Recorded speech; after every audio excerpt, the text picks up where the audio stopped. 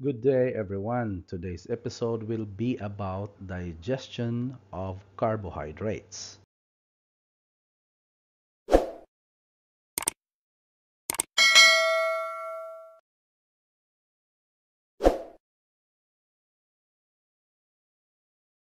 So, what are carbohydrates?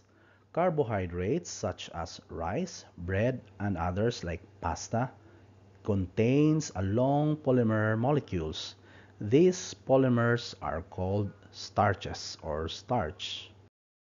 Starch polymers comes in two forms.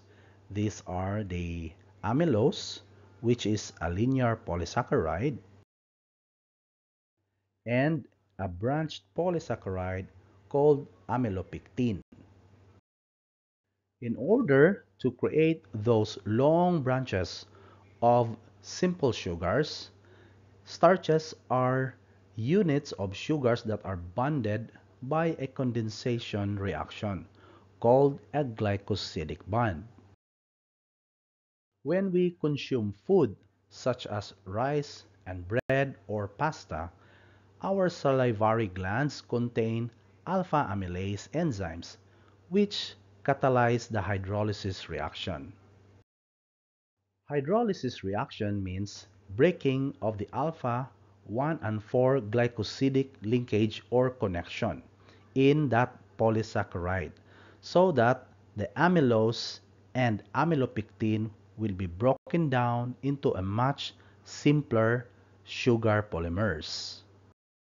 In our mouth, starch is only partially hydrolyzed or broken down by the enzyme called amylase into a maltose, maltotriose, and an oligosaccharide called dextrin. Now, remember that amylase enzyme are also made of protein. That is why the alpha amylase enzymes denaturizes in the stomach due to its acidic condition. The stomach acid and enzymes together with the food forms what we call a chyme.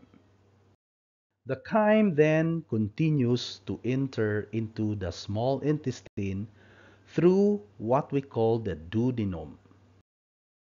The pancreas will now release the major enzyme of starch digestion. These enzymes are called the pancreatic amylase. They will further break down those remaining oligosaccharides. Our enzymes have intestinal walls called the lumens. This will allow the polymers or the food to pass through. However, each lumen is made of hair-like objects called the villi, and each villi is composed of cells called enterocytes, with a brush-like structures called the microvilli.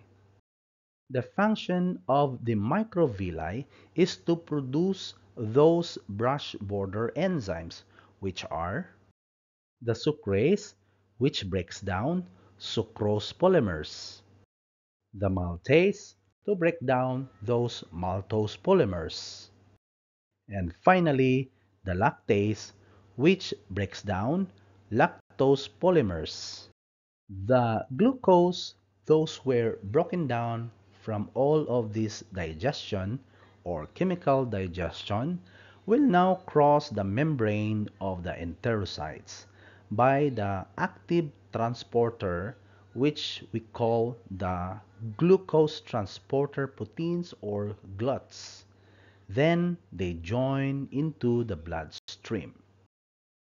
Once the glucose are already in the bloodstream, these are called the blood sugar or the glucose in the blood. The blood glucose will further into the next step called the glycolysis.